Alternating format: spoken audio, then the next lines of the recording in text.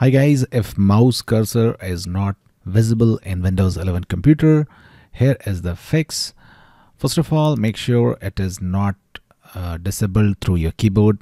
Try pressing certain key combinations on your keyboard, for example F1, F2, F3. Okay, you can also press combinations such as function key plus F3, function key plus F5, function key plus F9. These are the several key combinations and different laptop manufacturers to disable the mouse cursor. So you can try these combinations and see if it fixes your issue. If it does not fixes your issue, what you can do, let's move to next method. Since you cannot use your mouse cursor, just press Windows and R key together from your keyboard. Now type devmgmt.msc, hit enter key. Now once device manager opens up, press the tab key from your keyboard.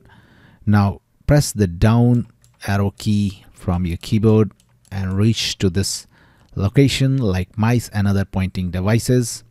Now press forward arrow key from your keyboard and it will expand. Now using the down arrow key, once again go to your mouse driver. Now press Shift and F10 from your keyboard and this context menu will appear. Now using the down key again, just click on update driver, just hit enter on update driver. Now just hit enter again and it will automatically update your mouse driver.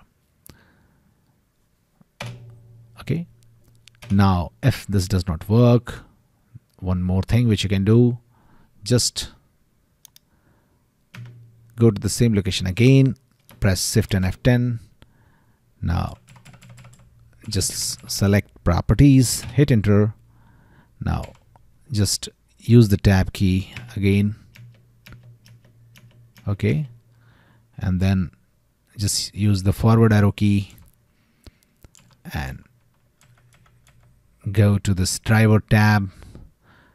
Now using the tab key, just go to the rollback driver option and hit enter.